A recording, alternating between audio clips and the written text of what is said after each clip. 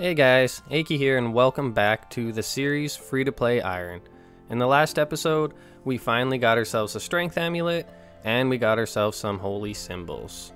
In today's episode, we are going to be selling off the symbols, getting some range gear and training our range, and then we are going to be doing some skilling. I hope you guys enjoy the episode and let's get right into it. Starting things off, we are going to be selling the symbols in the bandit camp shop. I brought about 400, and as I was doing this, I noticed I was running into worlds that already had symbols. So that means I was overlapping and going to worlds I'd already been in. So if I wanted to make as much as possible, I'm gonna have to wait a bit for the shops to run out of stock, and then I will come back to sell the rest. While we're waiting, I guess I will go to the Varrock shop and get some arrows for the meantime. Sweet, so here we are. We're gonna buy 5k iron arrows to start out. I thought arrows would be a little bit more expensive, but 5k iron arrows was like not even 10k or something like that. It was very cheap, and I think 5k will be enough to get me to where I want to go for now, and then I can think about getting some different arrows or more in the future. But we got our 5k arrows ready, and now we need to go get some gear. So we need the coif and studded. We're starting off with 26 range. Hell yeah, here we go. So we came to Hill Giants to train our range up, and I lied. I thought we were starting at 26, but we started at 24, and we are coming in with a big old 30 range, unlocking us the maple short bow, which is best in slot for free to play. So that's pretty exciting. The range experience should start to come in pretty quick, and after this, I'm gonna go back to the bandit camp and sell off the rest of my symbols. I figure I hopped through all the worlds and didn't even see anyone, so I'm just gonna grab them all and risk it for the biscuit, you know? But alright, let's do it. Back at the bandit camp, and we are off to a very good start. We've already got ourselves a little over 40k, which is very nice. It's going to be super helpful for the account. If I was a hardcore, I definitely would not be risking it here, but hopefully we just get lucky, you know? We did just see that one guy, so maybe I should go back after this world or something. I don't know. Let's just see. 10 more. And there it is. There's the guy. Oh no. What an asshole, dude. This sucks. I mean, I'm the dumbass that brought all the stuff, but you know. Oh, dude, no. Nope. Aw, man. I hate to be a little bit of a spoiler, but closing the door didn't work. Looking back, I should have like brought some gear to tank a little more, and I feel like I could have got away, honestly. So if you're ever doing this, don't come naked, you know, like bring some gear. You probably could get away, because in free to play, like they got teleblock and snare, but other than that, like it's pretty hard to hit on someone. Well, after that setback, we decided just to come back and train range. We already bought 5k arrows, so we did manage to at least get away with a little bit of the GP the first time, so I mean, it could be worse, right? But we're coming in here with 35 range, and I will be back once we get closer to 40, I think, and then we'll go get the green D-hide and that type of stuff for the account. Hell yeah! We got this little random event, and then a hill giant quick here. And we're gonna be coming in with that big old 40 range. It's pretty exciting. I mean, we're gonna be getting the best in slot free to play range gear, so I mean, yeah, I can't complain with that. Would have been nice to have that D-hide out there when we were getting freaking destroyed by a PKer. But here we go, 40 range. Also, I've been saving the clues from the hill giants, and we're gonna open those at the end of the video, so be sure to stick around for that. We about to go buy ourselves the green D-hide. Beforehand, I already got the chaps and vambraces, so all we need to do is head over to OSRS, I don't know, something like that, and buy ourselves a green D-hide body.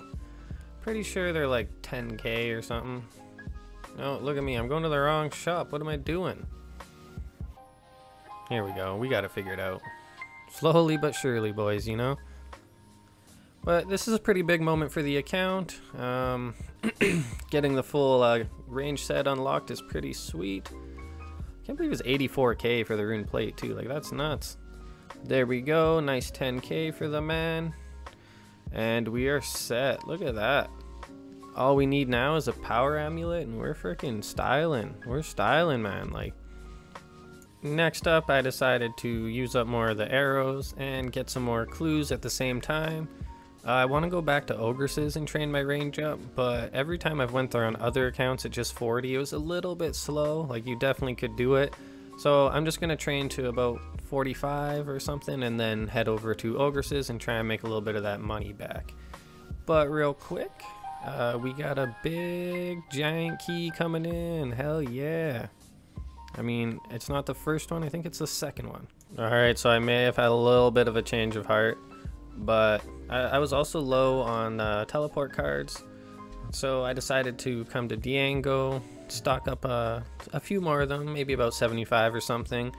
And I'm also only 48 mining, so I'm gonna round that up to 50 and mine some more silver ore, and we're gonna head back out there and redeem ourselves, man. We can't let it end like that. Like, we gotta have a successful trip out there, you know? So yeah, I will be back once we're at the silver ore. Wabam, here we are, and we're like a silver ore away from 50 mining. We just busted it out. It, I don't know, didn't even take an hour. It was actually pretty quick. I did this pretty late at night too, so there wasn't a lot of competition. But yeah, now time to smith. We busted the symbols out. It was only about another 400, so I mean, I lost like 15 or 1600, so it's not quite what I originally mined. But we got the D-hide, we got a little more food. I think we should be able to tank a PK if we need to. And yeah, mission success. We're definitely gonna be able to make a little bit of that money back. So we finished off selling the symbols. Unfortunately, it was only 36k. But I mean, hey, we'll take it. It was a little bit of extra money. And now we are back at Ogresses. We got to 45 range and we're gonna get to 50 here. We're just about to come in with 46 range, so this is our first little inventory here, and we've already got a rune battle axe drop, so I mean, this is more profitable than doing that for sure, so I definitely should just came here. But I mean, oh well, we had a little fun, and I will be back once we are closer to 50.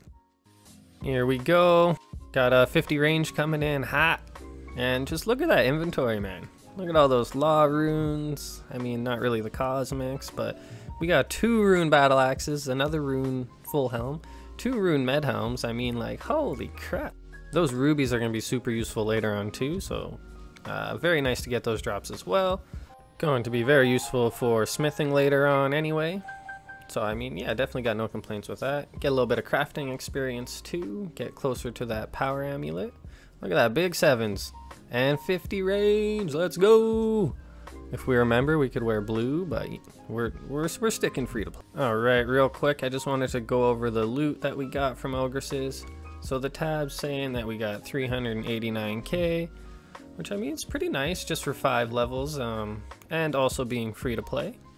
We got 400 chaos runes, 350 nats, like definitely going to be some useful stuff for later on. I also reorganized the bank, so yeah, hopefully that helps some of you guys out who might want to find some inspiration for your own messy bank, because mine was getting just out of hand. And yeah, as you've seen the 20 caskets in there, that is what we're going to open up next, so I will be right back. Finally, it's time. I've been saving these for, I mean, not that long really. Beginner clues are fairly easy to get, but our collection log, we only opened 1 so far. We already got 1 unique. So let's hopefully we can keep that luck up. I really want to get some of the boots so that I have a little bit more fashion skate. But yeah, let's do it. Ooh, well, a steel axe, actually, that's not bad because I haven't done woodcutting. Oh, another one? Alright, I mean, we'll take it, right? Let's see what else. Oh, man. I mean, chaos runes, that's not bad. Some law runes, hey, we'll take it. Oh my god, just a longbow? Woo. It's okay, they're gonna give us something good. Oh, yeah, something good. I don't know what to say. Oh, there we go, finally, our second unique on the account. It's funny, I say finally, but I'm only 9 clues in. Come on, can we get 1 more? Let's do it. Down to 8. Come on. Ooh, I mean, hey, that's actually worth like 2K. Oh, no way. We got the freaking parrot, man. Let's go. That's freaking sick, man. That's gotta be it, though, you know? Like, 2 uniques out of 20. Another longbow. I mean, it's to be expected, I guess. 2 more to go. 1 more. Do we get lucky on it? Maybe? Come on. Ah, just some fire runes. That's... Oh, well. We did good. We did good. That was awesome. Alright, boys. We got 3 out of 16 on the collection log now. So we're making some pretty good progress. You know, we got a long way to go. But this is where I'm going to end the episode for this week. And thank you guys so much for watching. And I will see you in the next episode. Peace out.